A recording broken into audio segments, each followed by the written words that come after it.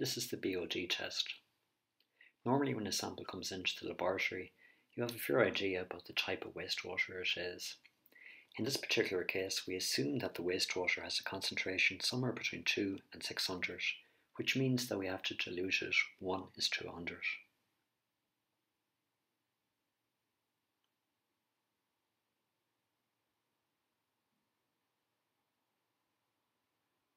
How we normally do this is in two parts. We first of all, as per the sheet, measure out 100 millimeters and place it into the cylindrical container. We then dilute that, as per the table, up to 1000 millimeters. This gives us a dilution range of 1:10. And remember that the dilution range we're looking for is 1:100.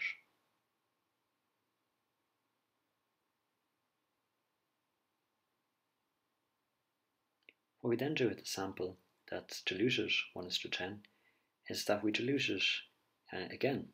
We first of all place 100 millimeters into the container. And following this, what we do is that we dilute it, again just using distilled water, up to 1 litre. So it means now that the entire sample dilution is 1:100. The reason why we do these large ranges, mixing large volumes, is the fact that the accuracy is normally better.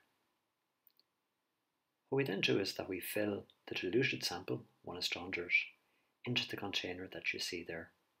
These are the classical type of containers in which BOD is usually measured. We have to make sure to fill it right up to the top, so even though there's some spillage, that's absolutely fine.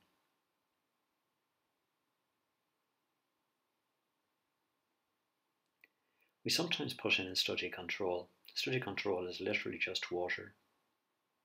No biological changes should happen to that water over the duration of the 5-day study.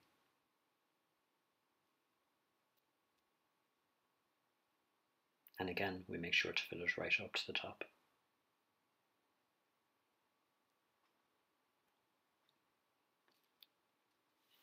We then use a dissolved oxygen probe.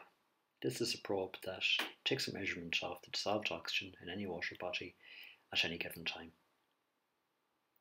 We place it into both containers. The first container, the container on the right that you see there, is the diluted wastewater sample. We normally have to wait for a few minutes for the dissolved oxygen measurement to stabilize. Between both containers, it's very important to make sure that you rinse the probe. This is to avoid cross-contamination. And again, we take the measurement exactly as before.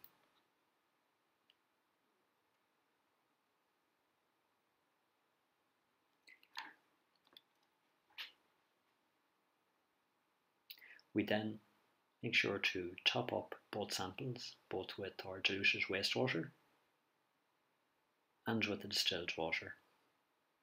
And then we place the cap on the container. After 5 days, we come back and again repeat the measurement, measure the dissolved oxygen of both containers, and we use those data to give us a measurement of the BOD of the wastewater sample. This method has been superseded though in recent years by another method, and the other method is called an oxytop method. This method is much more accurate and is easier to conduct. It just comprises a container that you see there with a little measurement piece of apparatus on the top of the container. And it's at the top of the container that we take the measurement of the BOD.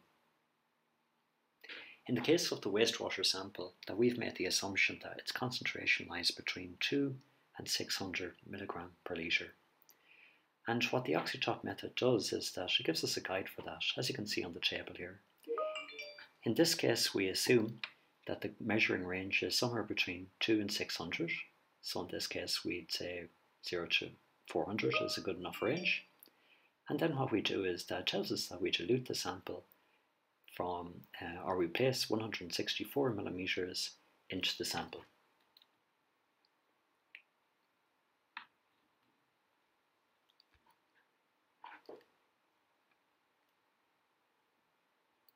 Again, that 164 millimeters is measured out very accurately.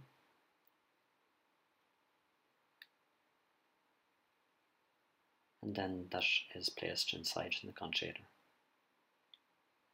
There is no other dilution or anything required, it's just the raw sample that's actually placed directly into the container.